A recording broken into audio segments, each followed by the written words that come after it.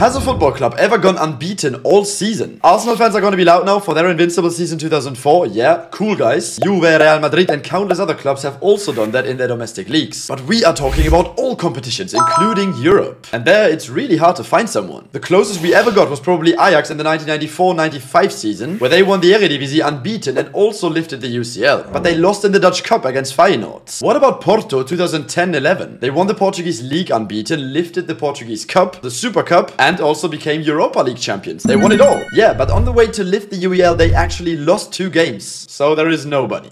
Yet. Leverkusen and Xabi Alonso haven't lost a game all season, 43 games unbeaten. If they can stay unbeaten in their remaining 5 Bundesliga games, win the DFB Pokal final against second Bundesliga side Kaiserslautern, that should be feasible, and win the Europa League with no loss, that's 4 games away, then they've achieved something no club has ever done in all of football history. 10 games left. So maybe in a couple of weeks we won't be asking